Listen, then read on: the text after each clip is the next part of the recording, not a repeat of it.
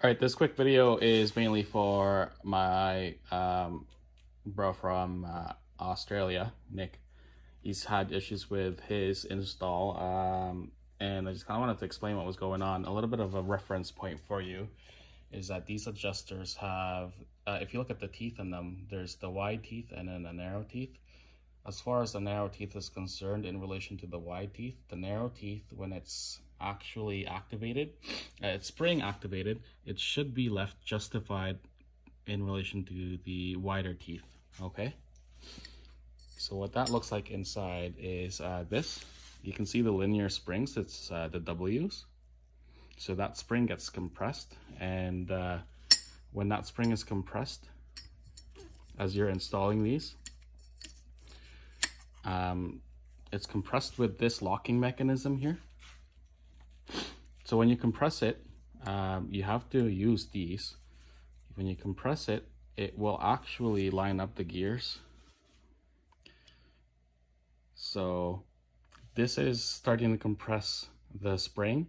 When I spin the thinner gear, tooth gear to the left, that is spring at its most dilated spot, so that's very relaxed. As soon as I turn the small narrow gear to the right, that spring is starting to get activated. Okay, so what you really want to do is put your lash gear in one of these holes. Usually the hole that you use for the pre-facelift will be this guy, and this is actually threaded. You'll use an M5, but you can use this sometimes if you use a little bit of strength.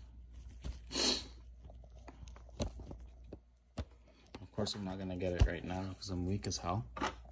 But anyway, this bolt will push the locking gear down, and the idea is that you align the locking gear in between this way. Okay, this is wrong, and the problem with this spot where it is right now is that if you look,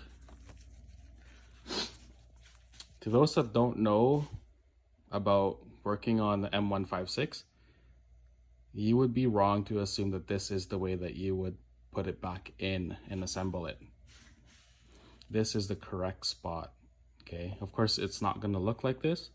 It's going to be tightened down by this mechanism here, but as I push it to the right, the narrow gear to the right, it activates the spring, and as I use the locking mechanism, that spring tension gets compressed more and more, and it's going to line up. So I commented earlier about how the narrow gear, the narrow tooth is a little bit more to the left in comparison to the wider teeth, and that is because when you remove this after you install the gear and line it up with the driving gear on the top cylinder head, when you take off the locking mechanism, what happens is the springs start to push this gear ever so slightly to the left. Of course, I'm exaggerating at this point, but the springs push it out to the left.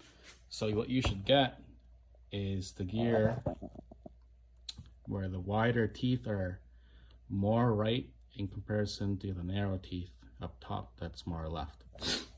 If it was installed the wrong way, you are not going to get it similar to this reference. It would be more straight, and the gears would either be more right or pretty much right aligned to each other.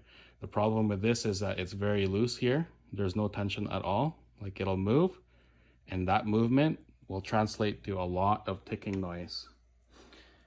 And worse yet, you lose all the accuracy, consistency, and you can actually eat the adjuster gear and the driving gear quite bad.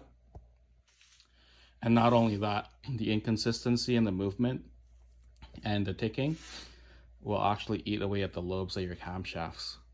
So definitely bring this up to your mechanic if you're having issues of ticking, because it will be very loud and it will not go away even if you do the priming sequence for your lifters thinking that it's the lifters.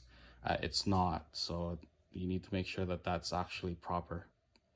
Hope this helps most of you.